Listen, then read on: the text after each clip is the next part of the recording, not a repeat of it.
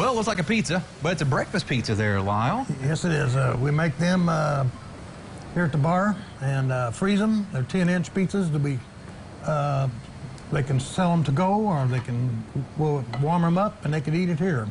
All right, well, I'm going to make the choice and go ahead and eat it here. All right, that's fine and dandy. So Lyle's Sports Zone, corner of 41 and Morgan. Breakfast pizza. So what's on this? That's sausage, egg, cheese, and bacon. And no pizza sauce. That we use the gravy for the sauce. So that's the gravy on there, Lyle. I can tell that. Yep. A nice thin and crispy crust. I like that here.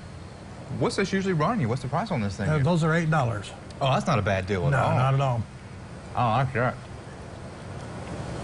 I can dig it.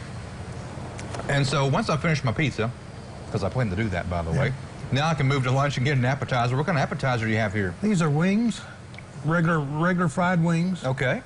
With the celery and ranch, and they're pretty tasty. Hey, I had some wings yesterday. I love my wings. They're so good. So these are just, you fry these up, huh? Yep, regular deep fried wings. Then you're right. Those are tasty. Yeah. Do you have any kind of flavors that go with these? No, that's just regular ones that we got, and then we got a nuclear wing. It's a lot warmer. Nuclear wing. Yeah. That one sets you on fire? Yeah, it could. Which one do you prefer? Do you prefer this or the nuclear? Regular wings. I can't do the other ones. Oh, no? No. You need a heartburn pill to go with it there, Lyle? It's bad the next day, too. Yes, sir. We can read between the lines here. I forget what they call that back in English class. My teacher would probably not be happy if I kept referencing something, but you know what you're talking about, right?